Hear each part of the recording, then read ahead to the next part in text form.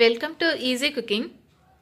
இன்னைக்கு மாவை பிசைஞ்சு 5 நிமிஷம் கூட நம்ம ஊற வைக்க தேவையில்லை. மாவை பிசைஞ்ச உடனே ரொம்ப சாஃப்டாக எப்படி சப்பாத்தி செய்கிறது அப்படின்றத பற்றி தான் பார்க்க போகிறோம். முழுசாக வீடியோவை ஸ்கிப் பண்ணாமல் பாருங்கள். இந்த டிப்ஸ் எல்லாம் நீங்கள் ஃபாலோ பண்ணிங்கன்னா 100% உங்களுக்கு சாஃப்டான சப்பாத்தி கிடைக்கும். வீடியோக்குள்ளே போகிறதுக்கு முன்னாடி நீங்கள் இப்போ தான் முதல் முறை நம்ம சேனலை பார்க்குறீங்க அப்படின்னா மறக்காமல் சப்ஸ்கிரைப் பண்ணிவிட்டு கூடவே பெல் ஐக்கானையும் கிளிக் பண்ணிவிட்டு வாங்க உள்ள வீடியோக்குள்ளே போகலாம்.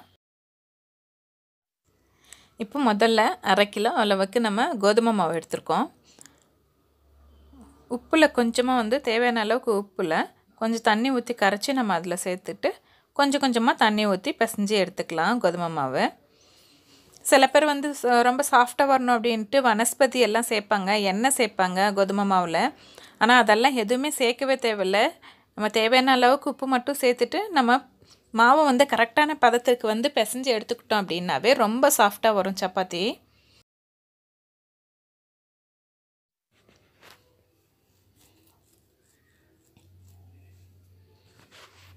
பாருங்கள், இந்த அளவுக்கு சப்பாத்தி மாவு நல்லா பிசைஞ்சு எடுத்துக்கணும். மாவு ரொம்ப கெட்டியாக பிசைஞ்சிடக்கூடாது. கொஞ்சம் கொஞ்சமாக தண்ணி ஊற்றி நல்லா சாஃப்டாக பிசைஞ்சிக்கணும். கொஞ்சம் தண்ணியாக ஆகிட்டாலும் பரவாயில்ல, கொஞ்சம் ஜாஸ்தி தண்ணி ஊற்றிட்டாலும் பரவாயில்ல, ஒன்றும் பிரச்சனை இல்லை. அதுக்கப்புறம் கொஞ்சம் கொஞ்சமாக நீங்கள் மாவு சேர்த்து நல்லா இந்த பதத்துக்கு பிசைஞ்சு எடுத்துக்கோங்க. அப்போ தான் சப்பாத்தி ரொம்ப சாஃப்டாக நல்லாயிருக்கும். பாருங்க, மாவு பிசைஞ்சிட்டோம், அவ்வளோதான், ரெடி ஆயிடுச்சு. இதுதான் ஃபஸ்ட்டு ஸ்டெப்பு. இப்போ அடுத்து என்ன பண்ணணுன்னா செகண்ட் ஸ்டெப் இதை ஒரு துணி போட்டு மூடி வச்சிடலாம். நம்ம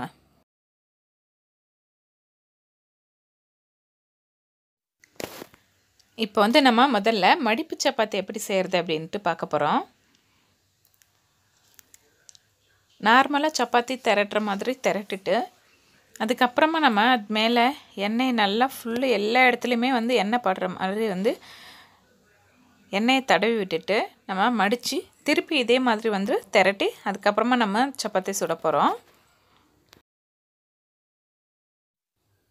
இப்போ சப்பாத்தி திரட்டியாச்சு நார்மலாக. அதுக்கப்புறமா நம்ம அதில் கொஞ்சம் எண்ணெய் ஊற்றிக்கிறோம்.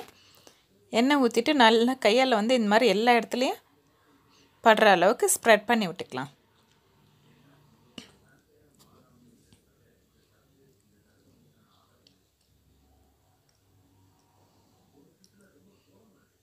இப்போ இதை 2 மடிப்பை மடிச்சுக்கலாம். இது மாதிரி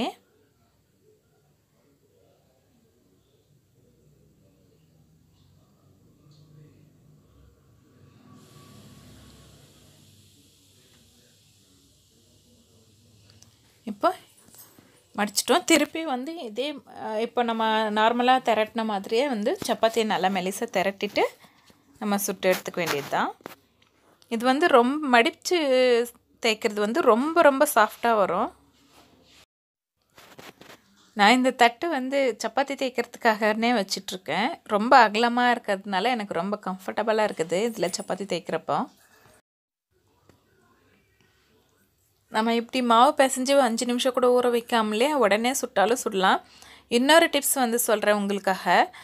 காலையில் டிஃபன் சப்பாத்தி போடுறீங்க அப்படின்னா நீங்கள் நைட்டே மாவு பிசைஞ்சு வச்சுடுங்க. நைட்டே மாவு பிசைஞ்சு வச்சுட்டு காலையில் சுடுறப்போ நம்மளுக்கு அந்த தவா மேலே ஒரு 4-5 சப்பாத்தி சுட்டதுக்கப்புறமா இந்த மாவெல்லாம் கீழே படிஞ்சிடும் தவா மேலே கருப்பு கருப்பாக. அது நம்மளுக்கு திருப்பி ரிவர்ஸாக நம்மளுக்கு சப்பாத்தி மேலேயே ஒட்டிட்டு வரும். அந்த மாதிரி வராமல் அவாய்ட் பண்ணலாம். நம்ம கொஞ்சம் நேரம் மாவை நல்லா ஊற வச்சுட்டு அட்லீஸ்ட் ஒரு 2 மணி நேரம் 3 மணி நேரம் ஊற வச்சுட்டு நம்ம சுட்டாலும் அந்த மாதிரி வராமல் அவாய்ட் பண்ண முடியும். அடுத்து சில பேர் என்ன பண்ணுவாங்க அப்படின்னா தவா காஞ்சதுக்கப்புறமா அதில் எண்ணெய் தடவிட்டு அதுக்கப்புறமா சப்பாத்தியை போடுவாங்க. ஆனால் முதல்ல எண்ணெய் தடவிட்டு சப்பாத்தியை போடாதீங்க. அப்படி போட்டிங்கன்னா கொஞ்சம் ரஃப்பாக வரும். நீங்கள் நல்ல தவா காஞ்சதுக்கப்புறமா டைரெக்டாக சப்பாத்தியை ஃபஸ்ட்டு போட்டுடுங்க.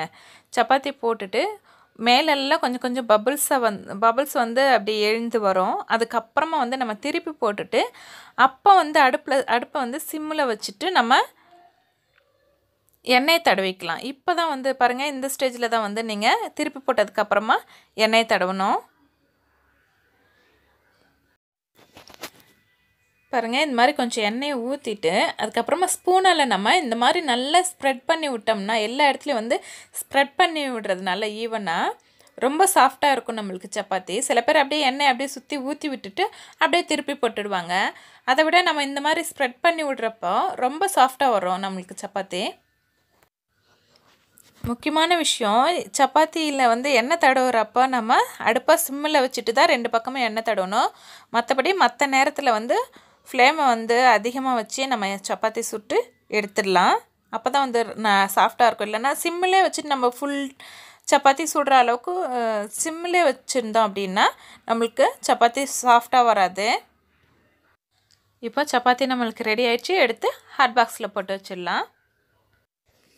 அடுத்து வந்து சில பேர் சப்பாத்தியை சுட்டு ஒரு பிளேட்டில் அப்படியே எடுத்து போட்டுருவாங்க, போட்டு அடுக்கி வச்சுருப்பாங்க. அந்த மாதிரி வந்து அடுக்கி வச்சோம் அப்படின்னா ஓப்பனாக வச்சோன்னா சுட்ட உடனே வந்து ஒரு மாதிரி காஞ்சி போன மாதிரி ஆகிடும், ரொம்ப ரஃப் ஆகிடும் சப்பாத்தி. நீங்கள் இந்த மாதிரி ஹாட் பாக்ஸில் போட்டு மூடி வைக்கிறப்ப சாஃப்ட்னஸ் அப்படியே இருக்கும்.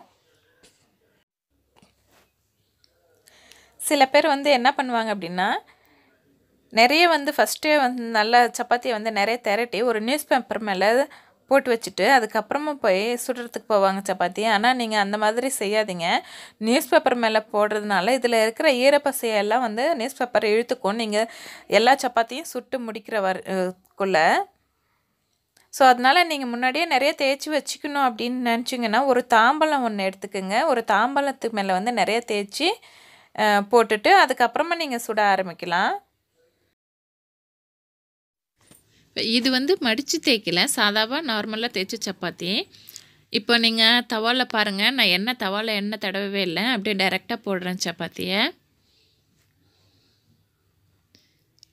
சேம் நம்ம முதல்ல சொன்ன மாதிரி கொஞ்சம் பபுள்ஸ் எல்லாம் மேலே வர வரைக்கும் ஃப்ளேம் அதிகமாக வச்சுட்டு பபுள்ஸ் வந்ததுக்கப்புறமா நம்ம சிம்மில் வச்சுட்டு சப்பாத்தியை திருப்பி போட்டு அதுக்கப்புறமா எண்ணெயை ஸ்ப்ரெட் பண்ணி 2 பக்கமும் திருப்பி போட்டு எண்ணெய் ஊற்றி தடவிட்டு நம்ம சுட்டு எடுத்துக்க வேண்டியது தான்.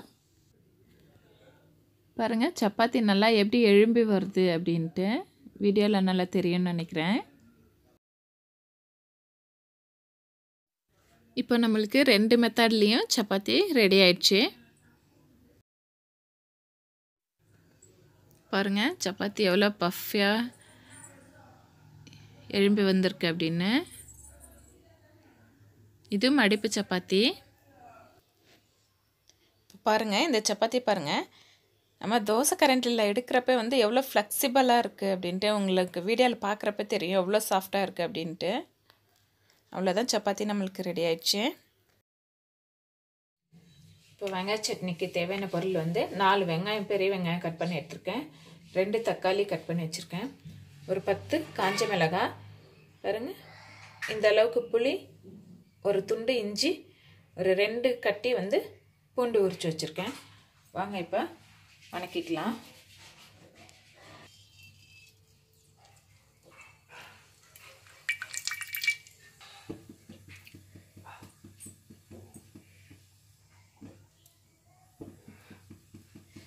எண்ணெய் ஊற்றிக்கிட்டோம். இப்போ மிளகாய் சேர்த்துக்கலாம்.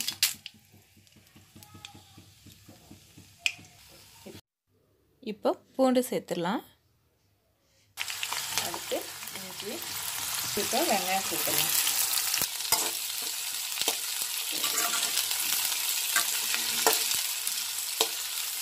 வெங்காயம் வந்து ஓரளவுக்கு நல்லா வதங்கட்டும். அதுக்கப்புறமா நம்ம தக்காளி சேர்த்துக்கலாம். இப்போ வந்து தக்காளியும் புளியும் சேர்த்துடலாம்.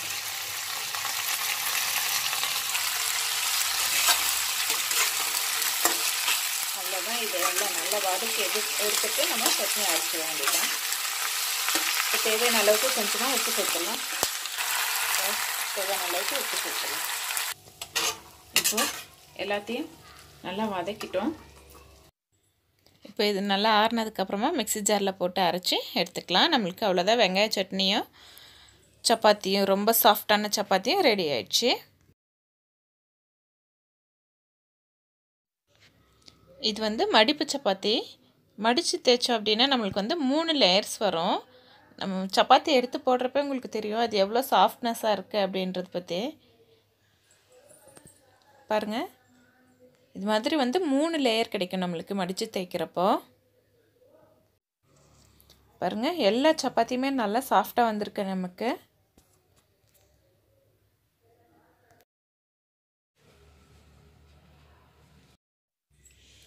இப்போ நமக்கு ரொம்ப சாஃப்டான சப்பாத்தி கூட வெங்காய சட்னியும் ரெடி ஆயிடுச்சு.